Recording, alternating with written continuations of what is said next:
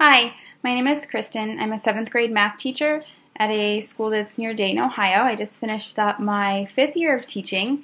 Absolutely love it. 7th graders are a different breed some days, but every day is different, and it definitely keeps me on my toes. My kids thrive on any type of hands-on activity, so I love teaching them that math is more than just what's in the textbook, that it can be used in everyday life and in ways that they never thought possible. So I like to keep the math interesting for them and help them discover new ways to use it, as well as the technology that I use in my class. As far as what else I'm involved in with this school, I am the cross-country coach for my school, so that just kind of started up this week, and I am the academic team advisor. I also serve on our building leadership team and as well on the district technology committee.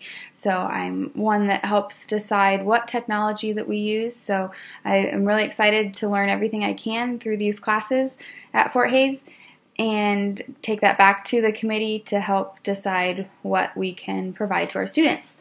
This is my 7th class here at Fort Hays State, and I've loved every single class, and I'm excited to learn everything I can through this class. I think technology is something that the kids need to know how to use, not only to help them succeed in their classes, but also to help them succeed when they graduate and go out and get a job.